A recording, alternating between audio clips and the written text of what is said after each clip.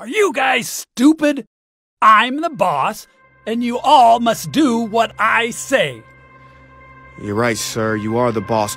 What, newbie? I said you're right, sir.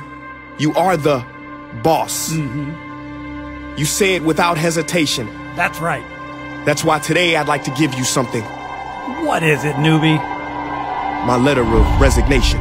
Oh, really, newbie? You don't want to work here? Big mistake.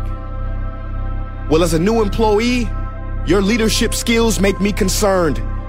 And if you don't mind, before I leave, I'd like to give you some parting words.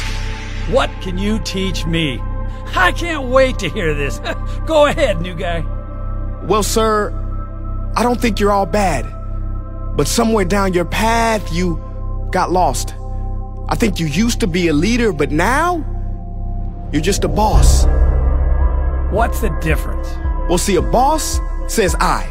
A leader says we. Bosses are blinded by pride, while leaders can really see. A leader always asks. Bosses, they command.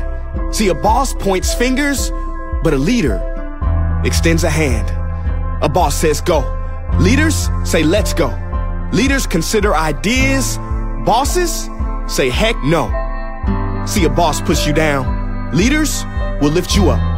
Because leaders give love. A boss don't give a... What? Bosses use people, abuse people. Leaders groom people. They look for what's good inside and improve people. Leaders have mastered the art of inspiration. Bosses have mastered the art of manipulation. A boss yells and screams like they're on a TV show. A leader treats the janitor like the CEO. They are compassionate and know the community comes first. Bosses think culture's something only found in yogurt. Sir, ask yourself this question. I'm not trying to be your teacher, but have you ever heard of a world boss? Nah, I haven't. Or is it world leader, religious leader, community leader, business leader? Don't you see it? A leader is who you should be. A boss is just meager. Sir, entrepreneurs have a big responsibility. I believe we are the only ones who can save our world. Literally.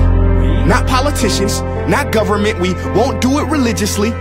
We do it through serving our clients' best needs individually. Our clients. But maybe you think good service won't take you far. Maybe you think if you started to serve, our stock will fall. Our stock? Well, the great Henry Ford will be appalled, because he said a business devoted to service will have one worry about profits. Yeah, what's that? They will be embarrassingly large. Sir, this is a higher call. Does that make sense? We are here to work for a dream, not just a paycheck.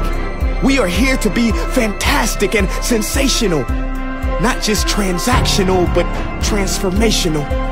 Profit comes when we are committed to the vision, and we will have the biggest ROI. Return on intention. Sir, I sincerely hope you change your ways and overcome your obstacles. You teach a lot about leadership here. Mostly, what not to do. Wait. How do you know so much about business? And you said our stock? Who is this guy? Well, the truth is, I lied. I'm not your employee, sir. Who are you? You're mine. I'm the founder of this company, and you need to learn a thing or two about our core meaning. Tomorrow morning, first thing, I'd like to see you at our board meeting.